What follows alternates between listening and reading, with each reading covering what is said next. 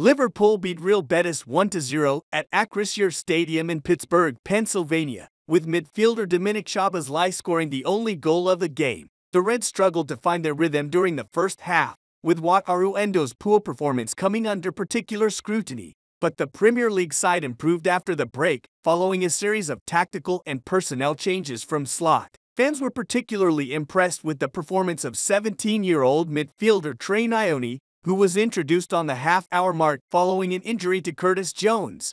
Nyoni was tidy in possession and made a number of positive balls forward, setting up several attacks for the Reds. Fans were quick to praise the youngster after the game, with some calling for him to start Liverpool's next preseason friendly against Arsenal on Thursday.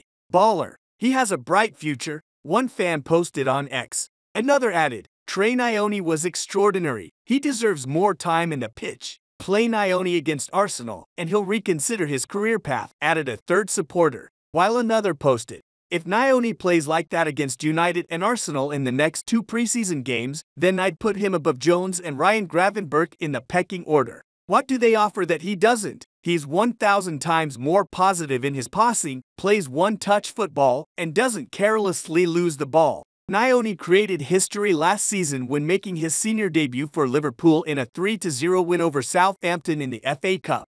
Aged just 16 years and 243 days at the time, he became the youngest FA Cup player in Liverpool's history, and the third youngest in any competition when he replaced Harvey Elliott 12 minutes from time.